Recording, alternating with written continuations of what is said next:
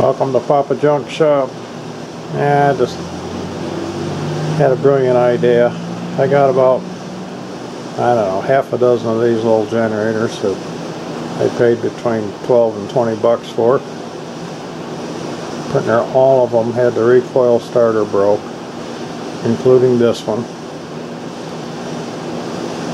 And this one was really destroyed inside.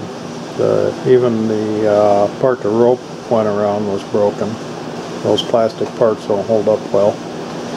The other ones I was able to save the starters because that plastic dog broke, and I made a pattern out of one that I glued back together and made a sand mold and made some out of zinc, and they've been working well. Of course, I'm careful with them.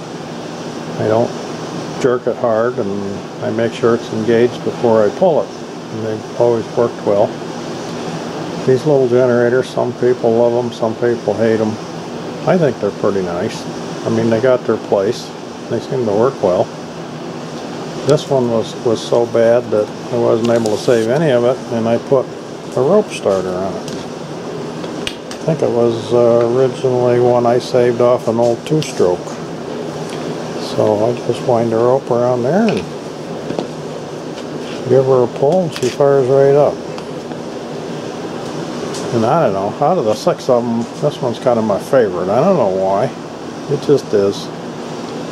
So what I was thinking I would like to do to it is put a couple meters on it so I can see what's going on. Not really necessary, just because I want to. I got a frequency meter and a voltmeter. And if I can pull this thing apart and find a spot in here where I can mount them,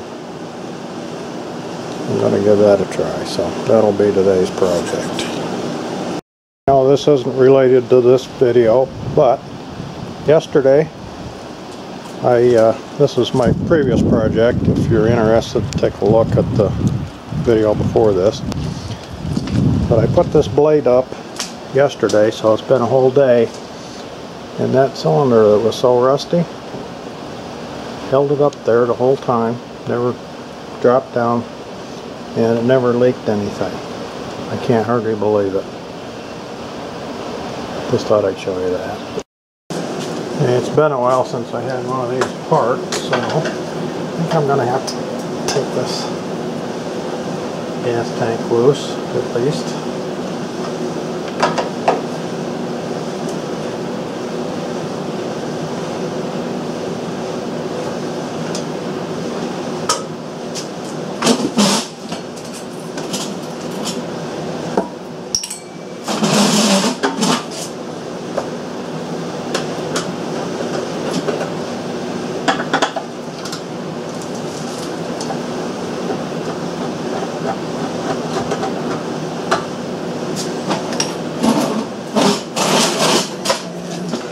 See, got a couple of Phillips screws here.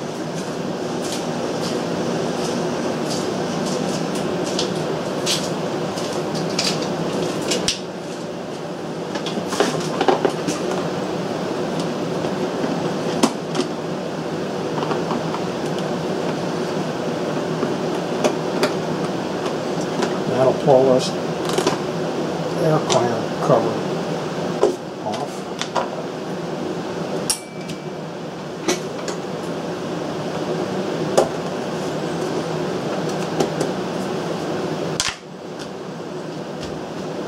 See, I've got a couple here on the carburetor.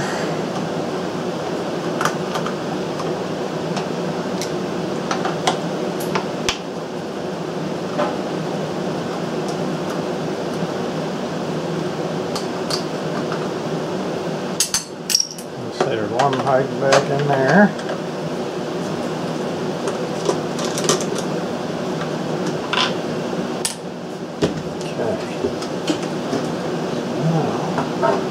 Move that back.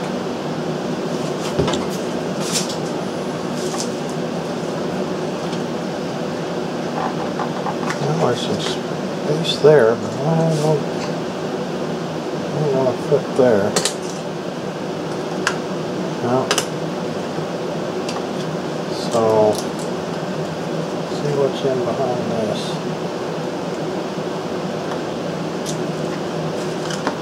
Okay, I think I'm gonna pull this thing right off of there so we can take a look. So, I'll shut you down for a minute or two. Yeah, I popped that gas tank off, and I think I found a spot where I'll be able to put them. I don't know how well this is going to show up, but there's a spot right here, right beside, well, right here where this label is, beside the on and off switch for the engine, that looks like I'd have room, and there's plenty of clearance in behind it. It won't interfere with anything. Put one on top and one on the bottom. So that's what I'm going to shoot for. Now these little meters I got on eBay, they're digital things. They're reasonably accurate and they're real easy to install. You just use a 1/2 inch knockout punch. Makes them real easy. So I'm going to go ahead and get the holes punched in there for those. Okay, there's a couple little pieces sticking up here so it's not flat. Apparently on different models they use that for something. So I'm just going to take a little pair of nippers and nip that out of there. Then I can get my holes marked and drilled.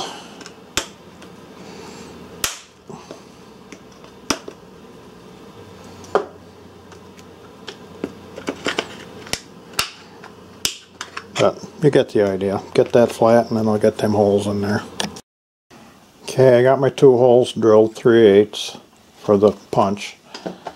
And I don't know if you guys are familiar with these or not, but this is what they use to cut new holes in electrical boxes if you need to put a connector in where there isn't a spot.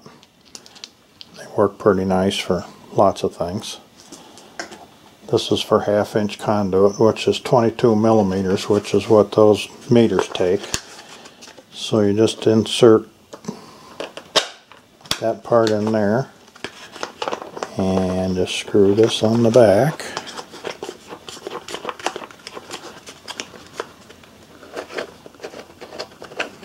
I'm going to snug it up with my fingers.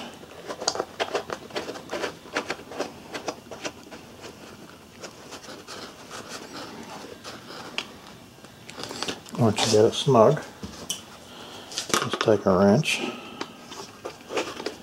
and you just turn this.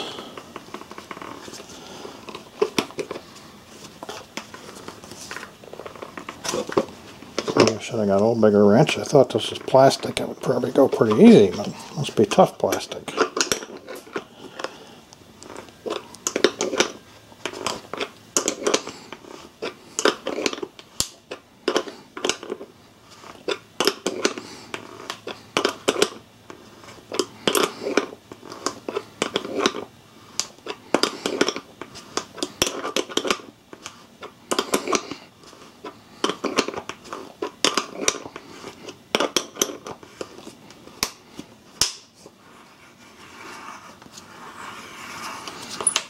There, just broke through. Pull that out. Now we've got a 22 millimeter hole, which this meter should pop right into.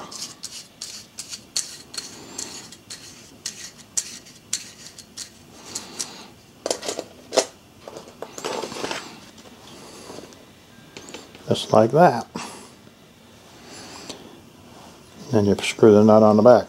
So I'll go ahead and get this other one out and we'll make up a couple of wires. Now the wiring is just going to be, these two will be in parallel because it just needs to have voltage to it. This is voltmeter and this is frequency.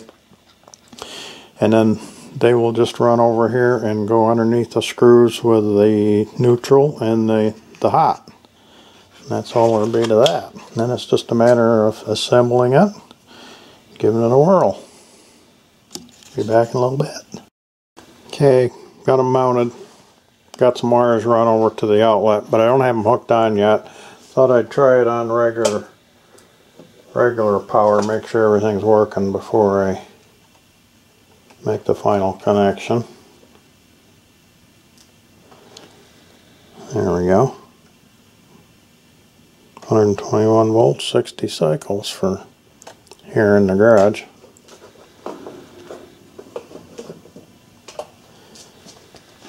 Alright, I'll get those wires hooked on the outlet and put her back together and we'll give her a try. Another thing I'm going to do while I got this bugger apart is there's a little rubber plug here on the end of this generator. And if you pop that out, you can take one of these outlets, which I think I robbed out of an old plug-in strip or something. I saved it from something anyways. I got a couple of them. And that baby will just clip right in that slot. Then you've got an extra outlet. You just run the two wires and the ground over to your receptacle also. So that'll be a little upgrade, I guess you'd call it. Okay, got all the wiring hooked back up and just got this sitting in place. You can see there's lots of clearance here. Nothing's going to interfere with anything. The governor and everything is way back out of the way. And there's the other outlet installed. So get her back together and we'll try her. Okay, we'll fire this baby up and see if she's going to work. Got a little hot plate here to plug in. It draws about 700 watts and this thing is 800 watts, so be a pretty good load for it.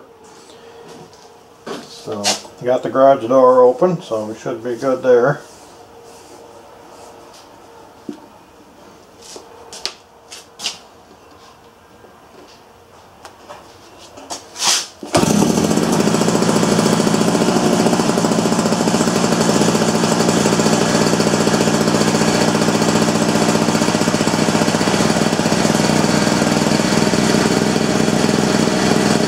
Let her warm up a tad. We got 125 volts and the frequency wandering around. And I think that's probably because there's no load on it at all. And those digital meters, sometimes the noise will affect them if there's no load on it. So.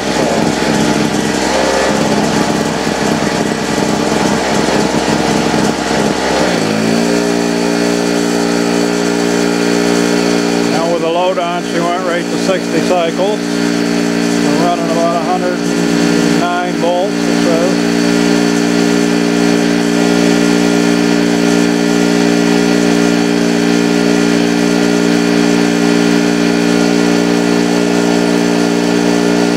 Try out the new outlet.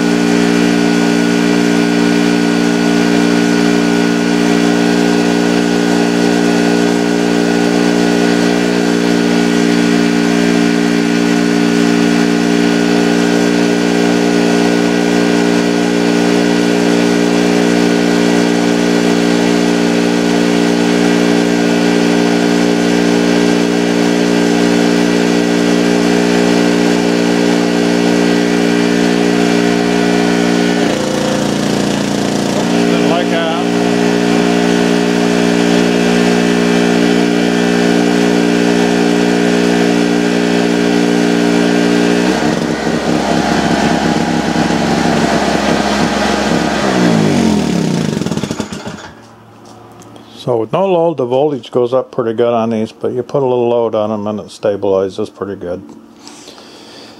So I guess we'll call this project done and successful. If you enjoyed it, give me a thumbs up and please subscribe. See you next time.